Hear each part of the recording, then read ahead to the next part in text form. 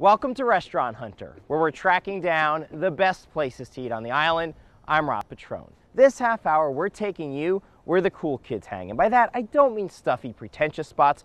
I'm talking about places where people with good taste in food like to kick back and eat and drink. Places that often come up in conversation as being must try for one reason or another.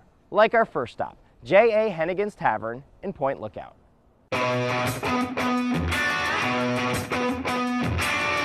Looks can be deceiving. Take J.A. Heneghan's Tavern in Point Lookout. Is this a run-of-the-mill pub? Well, you can get a burger here, but have you seen what else they're serving? The quality of the food, the presentation.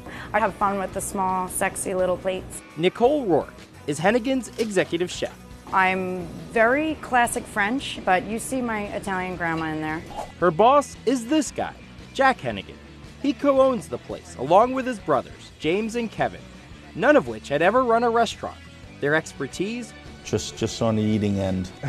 But Jack, a Point Lookout resident for more than 20 years, knew what the area needed. A casual pub in the front with more sophisticated dining in the back. A finer dining experience without having to go too far. Enter Nicole. I was teaching, actually, at a culinary academy on Long Island. Her uncle is a good friend of ours. I got a phone call like, what are you doing these days? Oh, I'm teaching. Well, then you might not be interested, but if you are, I know this great family opening up a brand new restaurant. It was like the dream come true. It just came out of his mouth, so. Nicole was probably the first chef that, we interviewed. So how'd she win you over? Well, I mean, first of all, my brother and I have 14 kids and a lot of daughters amongst them. So she really impressed us right off the bat with how direct she was, her assertiveness, her passion, and we were blown away by her food. Everything is made in-house. Nothing's frozen, nothing's store-bought, it's not made in a factory. She isn't kidding. There's not even a freezer to be found inside Nicole's kitchen. Her commitment to freshness is evident in everything from an arugula salad to kids' mac and cheese. Yep, scratch cooking isn't just for the grown-ups. We're making a bechamel, which is a classic, white sauce. And then we're adding shredded cheddar and mozzarella and Parmesan and, cloves and bay leaves so the adults can enjoy it too. And, it's certainly not... So usually the adults order an entree and they share a little with their kids. This is the one where the kids order it and the adults say, actually, what's that over there, Tommy? Yeah, exactly. Yeah. So, and we have fun with it. We serve it in like a little skillet. So isn't that adorbs? The kids go like, oh, it's served in a pan, and we get a kick out of it. Nicole also gets a kick out of apps, like her crab and artichoke dip. I'm a dip girl. I love, if I saw a spinach and artichoke dip on a menu, I would get that. I wanted it to be warm and satisfying. I figured, okay, what plays well with artichokes, and since we're in Point Lookout, which is, just surrounded by the water, immediately crab. And soups. French onion soup here isn't just French onion soup. No, it's French 5-onion soup. And New England clam chowder is as pretty and tasty as any on the island. I love making soups. I always have. I really, it's a way to, as a chef, use ingredients and to constantly be creating. But enough with the lighter fare. There's hearty rustic meals to be had, like Jameson braised beef short ribs.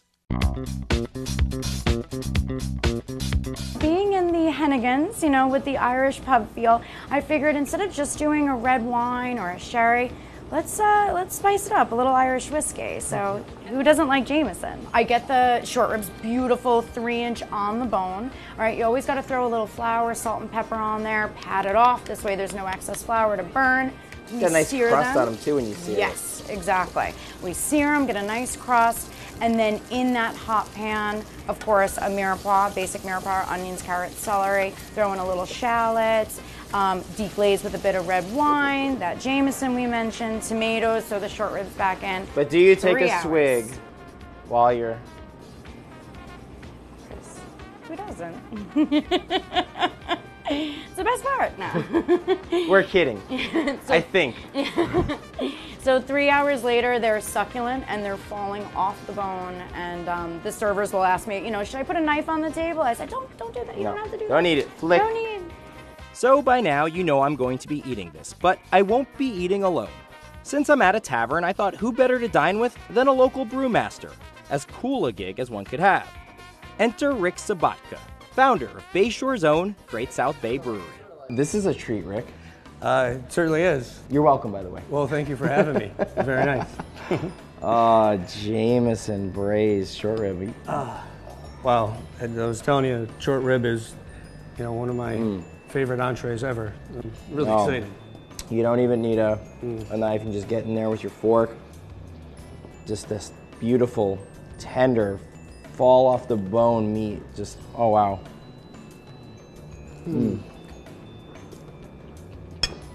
You know it's good when you make a mess. It's fantastic. It's delicious. You can taste a little bit of Jameson. Yeah, absolutely. And it's just this hearty, Very hearty dish that I think would pair well with a Great South Bay beer. I think so too. Cheers. Cheers. So what do we have here? This is our winter ale. It's called Sleigh Ride. It's a red rye ale with juniper berries. So we brew it with rye malt, which gives it that kind of like spiciness, maltiness to it. And then we put quite amount of juniper berries in it. And juniper berries, some kind of give it that gin feel. They give it a little more extra kick. But it does. We have this paired on our website with braised venison. So this is braised Not short that far off, and it's a very drinkable beer. Oh, thank you. Yeah, it's quite popular. It's got a body, but it's smooth. Yeah, you know, it looks very dark, but it's really, it's a red ale, a little roasty, mostly malty, and just a nice finish, very smooth. Very nice, and you must make you happy to see your product in an establishment like this. Oh, it really does, and you know, certainly any place that has incredible food like this and pairing it with our beer is special, and we're grateful for that. I'm grateful to be eating and drinking like this. Me too. Wow.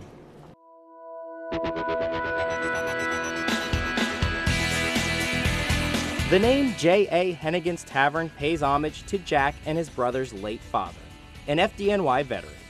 Only fitting. A family reference for a place that makes you feel like family. People, very friendly and warm, and it's just a great night out when I come here. I really enjoy it. This is kind of like a local place, and by the end of the night, I probably know 90% of the people here, so it's a way to catch up. How proud are you of this restaurant? Wow. I could start crying right now if I wasn't on camera. I'm very honored to work here. The Heneghans are a fantastic family, and from day one, they've treated me just like a part of their family, and I feel that.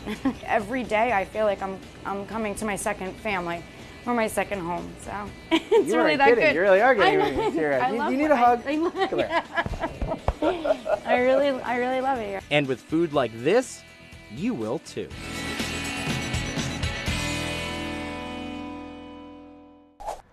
And if you want to come out to Heneghan's, keep in mind during the winter they are closed on Tuesdays and only open for lunch on the weekends.